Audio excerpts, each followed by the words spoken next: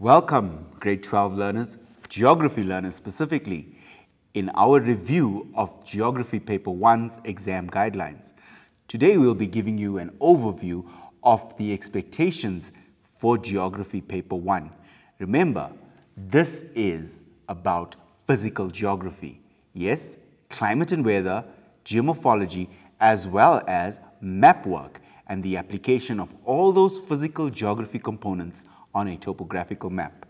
For today's lesson, remember, we are looking at the breakup of this particular examination. Question 1 is climate and weather. Question 2, geomorphology. Question 3, geographical skills and techniques. Remember, in Geography Paper 1, all questions are compulsory.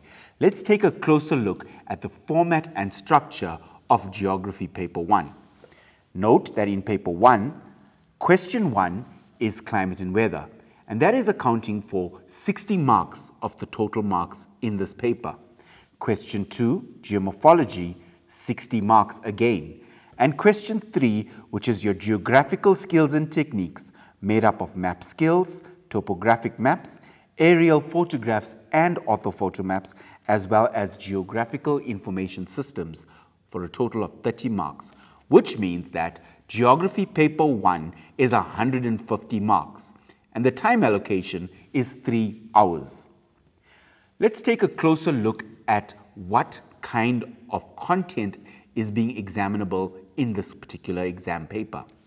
Note that in Question 1, climate and weather, the following topics are relevant to your studies: mid-latitude cyclones, tropical cyclones, subtropical anticyclones, and remember here we're talking about your 3 high pressure systems, the South Atlantic High, the Kalahari High, as well as the correct South Indian High, as well as valley climates and urban climates.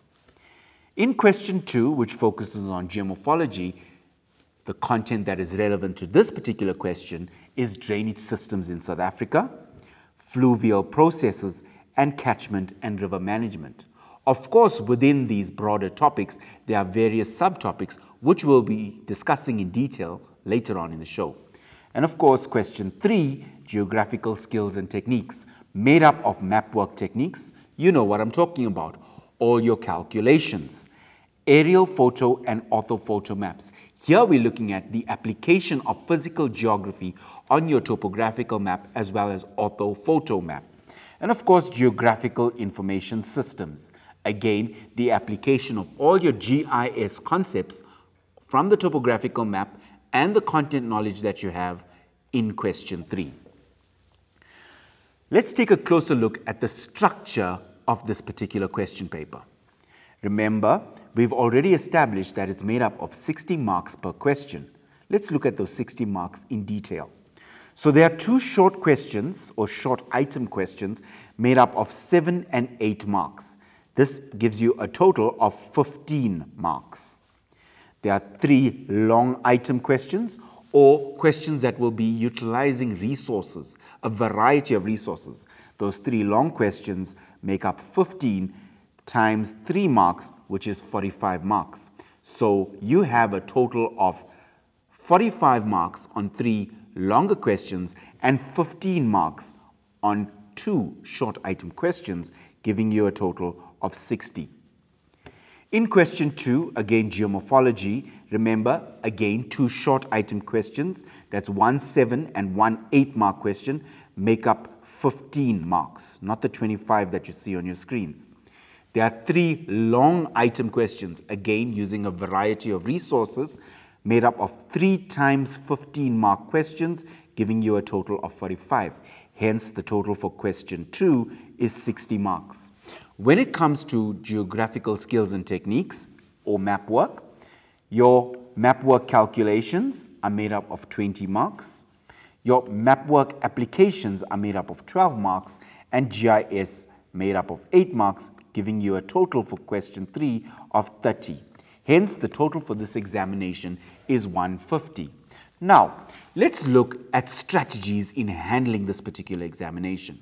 Note, these are the tips that you should be incorporating in your studies in preparation for Paper 1. The most important aspect of a 3-hour a 2 hour, a 1.5 hour, or any examination is time management. You have to draw on all your content knowledge in the specifically allotted time to complete this examination. So time management is very important in any examination. You have to determine how long you spend on the different types of cognitive verbs in a question paper. Remember, remembering is a type of question or the recalling of information. Understanding, defining concepts, as well as application. You should be saving more time for those longer type of questions, and the shorter ones that require recall should be answered much quicker. And of course, in any preparation, there must be practice sessions, especially with question 3, where you are required to apply the majority of your knowledge of physical geography into the topographical map and orthophoto map. So let's look at some closer strategies. My suggestion to you is, because it's 3 questions of a total of 3 hours, you should be spending at least 60 minutes per question. However, I would suggest that you take 55 minutes per question. Note, that simply means answering question 1 in 55 minutes, answering question 2 in 55 minutes, answering question 3 in 55 minutes. What does this do for you? Let's look at this closely. So, remember, before any examination, you are given 10 minutes of reading time. So for this 3-hour examination, before the commencement, before the start of this examination, you have 10 minutes to read through your question papers. What have we suggested? Once the examination begins, you should be answering all 3 questions in 2 hours and 45 minutes. So that leaves me with a balance of 15 minutes. Those 15 minutes should be utilized to read and ensure that you've answered all questions, that you've responded adequately to your longer questions, that you haven't made any mistakes in following instructions adequately, and ensuring that you have answered all questions adequately. Reading time at the end is vitally important, especially where you have forgotten some questions, which would afford you losing marks unnecessarily. So, what are we saying? Utilize the 10 minutes before the examination for reading the entire question paper. 2 hours and 45 minutes to answer the entire question paper of the 3 hours. And allocating yourself 5 minutes per question, a total of 15 minutes at the end, in order to read all your responses and ensure your writing is legible and you've answered all your questions adequately. That's a good strategy to follow in order to make sure when you walk out of the examination room, you have done justice to this examination. So let's take a closer look at what kind of questions there are in this examination. Remember, in any examination that you write, especially in your geography examination, it is about examining your ability to reason. It is about examining your ability to think and remember. Now, we call these the cognitive levels of the examination. There has to be, in any examination, easy questions, application questions, as well as those difficult questions that make you think a lot harder. We call these the 3 levels of cognition. Let's look at them closely. So your first level is those easy questions, that which you studied and should easily remember. 25% of the total 150 marks is made up of recalling or remembering. So going over your concepts, identifying key words for each of those concepts, being able to identify labels on a diagram. This is pure recall or remembering information. So remember, the easy questions make up 25% of the total 150 marks. What does this mean? It simply means that you should be able to score these marks that much easily. Of course, if you've prepared adequately. The next type of questions is what we call the application of geographical knowledge. Those questions that require you to reason using different types of resources. Now, pay careful attention. In geography, we have a variety of resources. resources, which we will discuss later on in the show. But what's important is you must be able to recognize, yes, recognize the different content areas in the phenomena on those diagrams. These could be in the form of diagrammatic representations, graphical information, infographical information, maybe even extracts of newspaper articles. But how you are able to gather all your studying and put it together and answer those questions and respond adequately is what we call application type questions. 50% of this examination, 75 marks out of the 150, is made up of application. So what are we establishing? Whilst it's good for you to remember all your work, important in this examination is the application of that knowledge using a variety of resources. And what you should be doing is going over as many past year examinations to familiarize yourself with the different ways in which questions are asked. The last type of question, and those that separate those that have studied from those that have not, is what we call the high order questions. 25% of this examination is made up of higher order questions.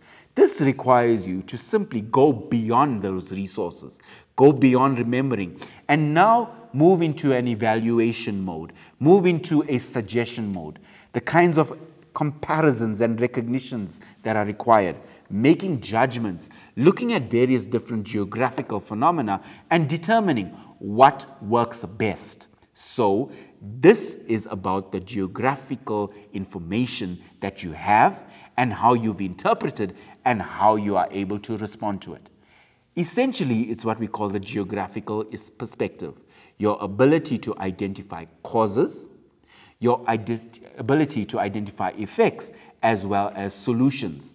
Causes, effects, and solutions. These are what we call the high order thinking skills that you will require to get to that distinction. Make sure that your abilities of experiential knowledge, that which is happening around you, is well equipped, because beyond the resources and beyond recalling is your ability to respond to phenomena with your experiential knowledge. That means simply how much do you know about what's going on around you. So now let's look at a closer look at the types of questions that we will have in this examination. Remember, in any examination, there is a structure as well as a format. So we've discussed the structure. Now, when it comes to the format in any examination, there are specific types of questions. These come in the form of the following: short item questions, for example, multiple choice questions, maybe even true and false, matching column A with column B, even selecting a word within brackets. So this is where your 25% usually comes from. It is about recalling and using the different ways in which short questions are asked to put in that which you remember. Simply, in order to score the maximum marks here, follow the instructions. Ensure that your knowledge of remembering all those concepts is well within your range. The next type of question is what we call a data response questions. Now, these kinds of questions require the use of multiple resources. These come in a variety of forms. For example, an extract from a newspaper article or a journal, maybe even a cartoon, as well as diagrams, statistical information, graphical information, and what's a common trend, infographics, the combination of a variety of resources testing one particular aspect of your geographical content. And of course, there's paragraph questions. Now, when it comes to paragraph questions, these are your longer type questions, usually from the middle of application to the higher order type of questioning techniques. Here, sentences are required. In geography, you are usually asked to write a paragraph of approximately 8 lines. Ensure you maximize the usage of those 8 lines. Remember, you cannot be penalized for exceeding those 8 lines, but don't exceed them by too many. It's only 8 lines, which means that 4 points are required. Usually, the mark scheme on your paragraph writing is 4 times 2. 4 clearly identified points which are written in full sentences without the use of bullets in order to score the maximum 8 marks. With that, we're going to take a break right now. But whilst you're preparing, remember, when you come back, we will discuss these 3 items in detail. With that, see you soon.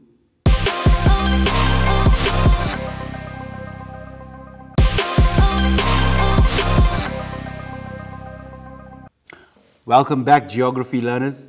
We are today giving you an exam guideline overview of Geography Paper 1. We've just discussed the types of questions in the examination.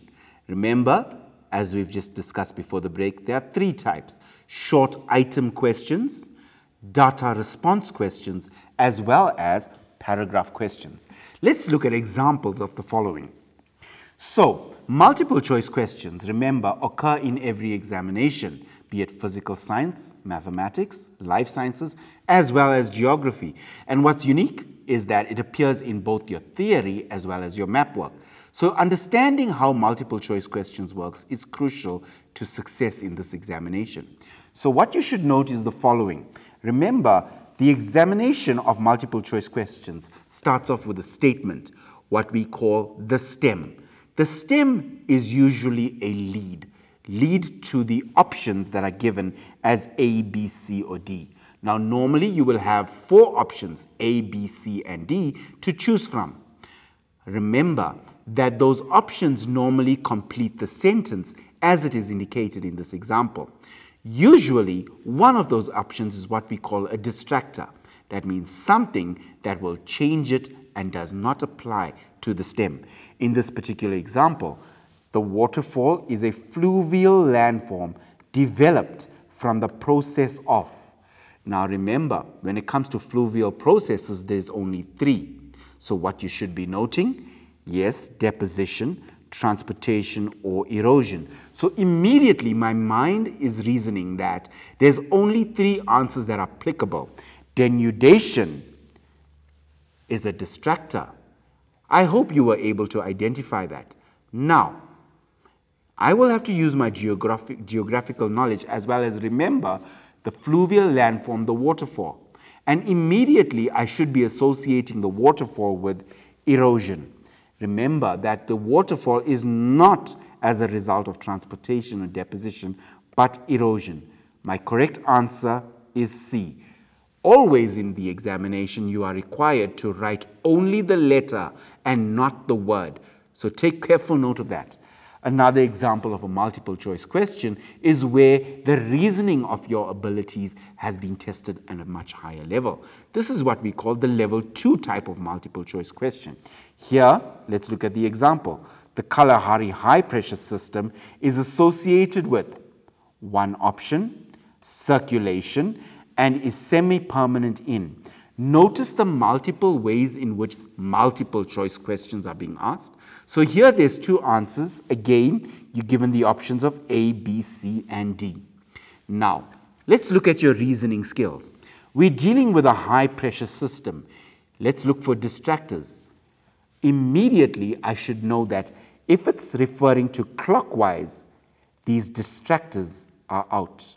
So that means that a high pressure system is anti-clockwise. Isn't that so? In the southern hemisphere. So my only 2 options can be either B or D. Now, when I'm looking at the circulation pattern of a high pressure system, what do I know? In the southern hemisphere, that circulation pattern is during which season? Yes, but notice how the word semi-permanent is used. So, I know that the Kalahari High dominates in winter. So it's less dominating in summer, meaning semi-permanent. So I'm looking for the answer anti-clockwise as well as summer. There's my correct answer, B. Notice your reasoning ability has to be there in order for you to successfully answer all your multiple choice questions. Take note, read the stem, firstly. Identify which is your distractors by looking at the content being examined, and that would help you to quickly be able to recognize which is the correct answer. Moving on, now we're looking at data response questions. What kind of data response questions do we have? Remember, there's a variety of resources that are used in data response questions, especially in geography. Maps, graphical, statistical, or even infographical information. Remember, when we're talking to infographics, it is a combination of various types of resources. Extracts, usually newspaper articles discussing phenomena around the world or even in South Africa related to your physical geography content. Cartoons, these are very, very easy to find. Something that has a geographical aspect to it in the form of a cartoon is usually examined, not only in Geography Paper 2, but also in Geography Paper 1, as well as case studies.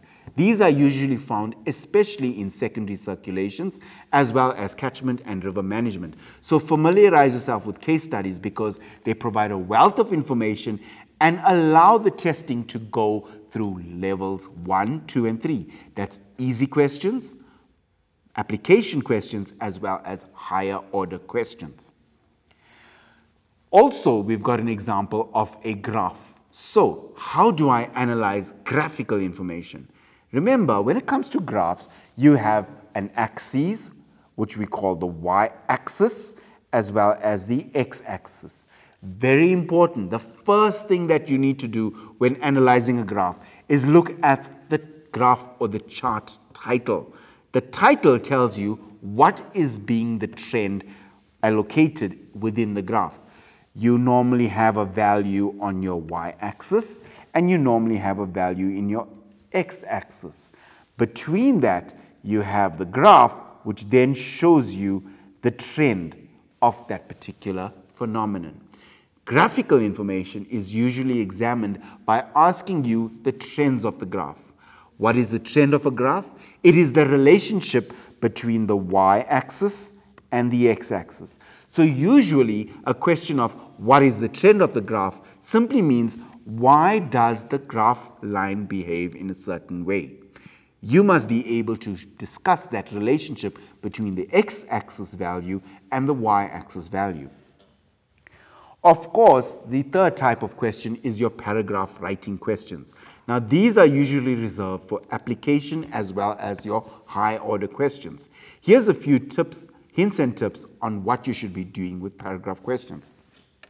The first aspect is to ensure that you understand the instructional verbs.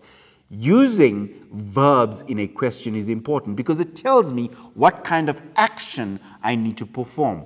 Example, do I need to explain? Do I need to discuss? Or, from a geographical perspective, should I be suggesting and drawing up from my own knowledge and making a judgment? So, identifying the instructional verb in your paragraph question or the verb is very important. Why? It tells me the type of response I will be writing. The next aspect is ensuring that you write in full sentences. Now, in paragraph writing, remember, there is no use of bullets. You cannot bullet or dash every point. You have to ensure that there's a continuous flow for each and every point. Paragraph questions are allocated 4 marks. So, 4 points. So, 4 times 2 is equal to 8. For every point that you write, there are 2 marks allocated. So, crucial is writing full sentences and ensuring you have a minimum of 4 valid points. You can write more, but remember the maximum credit will be given for 4 points. Usually, you write more if you're uncertain about some of those points that you've written. Now remember, in your paragraph question, you have what we call an impact analysis. When you see the word, suggest the impact, explain the impact. Remember that it is asking for both the positive and negative impacts. Unless it is stipulated or asked in the question, that means that state the positive impacts, explain the negative impacts, discuss the positive and negative impacts. Without a specification, you are required to identify and respond to both positive as well as negative impacts. The other aspect that you should consider when writing paragraph questions is analyzing relationships. So in your sentences, there must be a clear distinction with the use of the words increasing or decreasing. For example, remember that an increase in temperature results in a decrease in pressure. This is a relationship. Dependent on the way the questions are structured, you always should be talking to relationships using those crucial words of increasing as well as decreasing. Sometimes a phenomena may show an increase as well as an increase, or a decrease as well as a decrease. Identifying these core relationships is crucial in order for you to score the maximum marks. This is but paragraph questions. Preparing for them, the best way to do so is by referring to previous examinations and looking at the ways paragraph questions are being asked. What type of instructional verbs are being used? What type of relationships are required? Is it an impact assessment? And in Geography Paper 1, environmental impact assessments are crucial. And always remember, write in full sentences. So with that, we've come to another ad break. I'm going to now talk to the content that is examinable from your CAPS documents in Geography Paper 1. So what I suggest you do is get your geography notebooks out and use the next session as a checklist in order for you to ensure that you've prepared adequately. See you soon.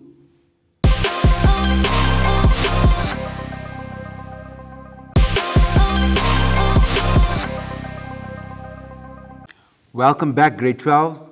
We're just about to begin the next part of our session of exam guideline review for Geography Paper 1.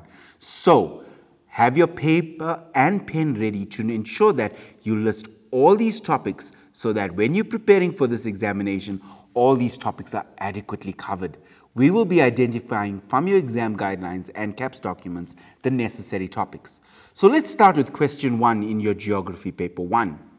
Climate and weather. What are the topics that are required?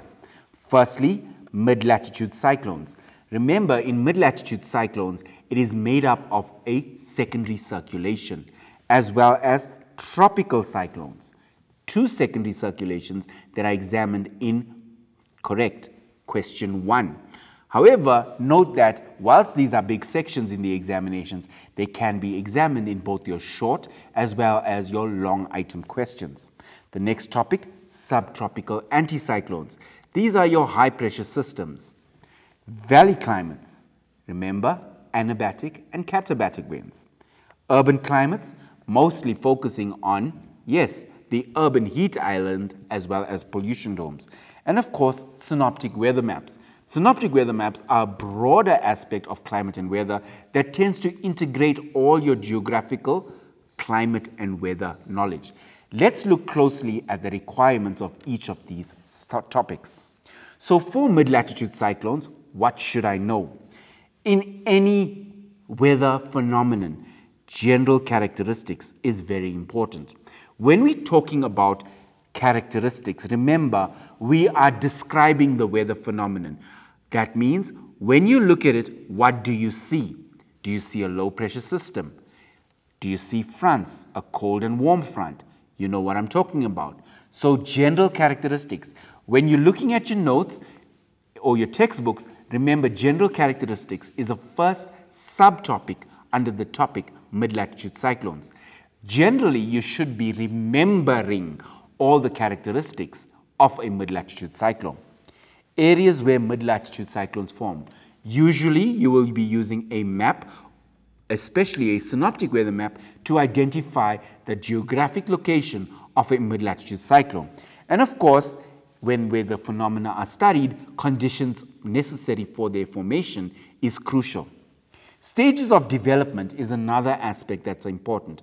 Remember, with your mid-latitude cyclones, we're talking to 4 clearly distinguished stages. Do you know them? I do. You should be mentioning them now. Correct. Remember, don't confuse the tropical cyclone stages with the mid-latitude stages. What I'm going to suggest is, dependent on which textbook you are using, some textbooks identify 3, 4, or 5 stages. Most importantly, be able to describe what happens in those stages. especially your mature stage with the development of the cold and the warm fronts. So what am I saying? When it comes to mid-latitude cyclones, different writers see the different stages of the mid-latitude cyclone. Some textbooks have 3, some have 4, and some have 5. Depending on what you've learned, what's most important is the characteristics of each stage. Remember, we will define it according to the descriptions on the diagram. Very important for you to remember, as well as those related weather conditions. Remember, depending on the type of cloud associated with the stage of development, that will determine the type of weather associated. And usually when you see cumulonimbus clouds, you should be preparing for torrential rainfall as well as gale force winds. The weather patterns associated with the cold, warm, and occluded fronts. There are various different types of weather, specifically cloud formations that are associated with each type of front. Knowing the difference between the cold and the warm front, which sectors are occurring during each stage, as well as the difference between a warm occlusion as well as a cold occlusion, will help you better prepare for mid-latitude cyclones. Of course, in this particular example, the reading and interpreting of satellite images as well as synoptic weather maps is crucial for you to bring together your knowledge. The next aspect is a tropical cyclone. Are you completing your checklists? Like a mid-latitude cyclone, general characteristics, and as we've discussed, descriptions, knowing how to describe the various aspects of this geographical phenomenon. Areas where tropical cyclones occur, the factors necessary for the formation. Are you noticing a parallel between what we've done in mid-latitude as well as tropical? A good idea for your study purposes is to draw a table with one column mid-latitude, the other tropical, write these headings down and compare the both of them. Again, stages of development, associated weather conditions. Again, the cumulonimbus cloud, the cloud responsible for torrential rainfall and gale force winds. Correct, during the mature stage, knowing full well the differences between the weather conditions in the eye as well as outside the eye wall. These are critical aspects that you must be able to respond to. Also in this examination, when it comes to tropical cyclone, your preparation requires you to ensure that you've read and understood the location, the geographic location, on satellite images as well as synoptic weather maps. A common occurrence is the examining of case studies for tropical cyclones. Since the year 1984 with tropical cyclone Demoina, to the year 2000, tropical cyclone Eileen, right up until the past 2 years where we've had tropical cyclone Ida as well as tropical cyclone Eloise in 2021. Irrespective of which tropical cyclone it is, you should be understanding the intensity and how weather conditions prevail during this weather phenomenon. Of course, impacts on human activities as well as strategies to manage the effects of those weather conditions is important when it comes to tropical cyclones. Moving on, your subtropical anticyclones. Now, these are the 3 high-pressure systems that dominate the weather across South Africa. You know what I'm talking about. Correct. The South Atlantic, the South Indian, and the Kalahari high-pressure systems, all occurring along the 0 to 30 degree latitude. What should we be knowing? The location of these 3 high-pressure systems. And like their name suggests, your South Atlantic high, correct, over the Atlantic Ocean. Your South Indian high over the Indian Ocean. And of course, your Kalahari high, which we've already established in this session, is the high-pressure system that dominates the interior, especially the interior of South Africa around the areas of the Free State as well as Gauteng. It is responsible for the dry, frosted conditions that occur in winter. Yes, the tropical anticyclone, the Kalahari high. General characteristics again, and its influence on weather and climate. Are you seeing a pattern emerging about how we analyzing weather and climate in terms of its characteristics, in terms of its weather conditions? anticyclonic air circulation and associated disturbances. With anticyclones comes your understanding of cyclones. Because when these two phenomena, weather phenomena, interact with each other, they're responsible for prevailing weather conditions throughout South Africa. For example, a moisture front. A moisture front is formed due to the high pressure systems as well as the convergence of air to a low pressure trough over the interior. The line thunderstorm, that low pressure trough that generates thunderstorm activities along a trough line in the interior. Coastal low pressure systems. These are low pressure systems that move from west to east along the coastline of South Africa. That simply means that it is interacting with a high pressure system. Generally, your South Atlantic, South Indian and Kalahari High feeds in air along the coast in the coastal low. And of course, your South African berg winds. Now, this is only with your Kalahari High and your coastal low. So all that air in the interior feeds into the coastal low, creating what we call the South African berg wind, a very unique wind occurring in South Africa. And again, reading and interpreting of synoptic weather maps. Can you see how these different weather phenomena come together for us to understand on a synoptic weather map? So in preparation for your studies, make sure that you are analyzing different synoptic weather maps that your teachers have given you. This is in order to adequately prepare for both tropical and mid-latitude cyclones as well as your anticyclones. Our next section is valley climates and urban climates. Now remember, these are what we call localized or microclimates. Part of your understanding of climate and weather requires you to ensure that you understand at a regional scale your mid-latitude and tropical cyclones, and at a very local or microclimatic range, valley climates and urban climates. When it comes to valley climates, what are we supposed to know? We are supposed to know the microclimate of a valley. Now, what you should be noting is that, especially when it comes to microclimates, these can be integrated into topographical maps. Using contour lines, do you have the ability to identify a slope? Is it a steep slope? What type of air is blowing down that steep slope at night? Of course, it's a katabatic wind, and during the day, an anabatic wind. So the effect of slope aspect is also important. This simply is the relation of a slope to the sun. Simply, in the southern hemisphere, the north-facing slope receives more sunlight than the south-facing slope. This means that more vegetation should be planted on a north-facing slope. Remember, when it comes to slope aspects, we are talking to the angle at which the sun rays strike a slope in a specific hemisphere. In the southern hemisphere, you have the direct rays on the north-facing slope. We're also understanding the development of anabatic and katabatic winds. What are we talking to? We are calling day and night winds. Your day winds are your anabatic winds, and your night winds are your katabatic winds. And the influence of local climates. Here we look at localized conditions, such as radiation fog, mist, fog. These are formations that occur in a specific area due to climatic and weather conditions prevailing in that specific area.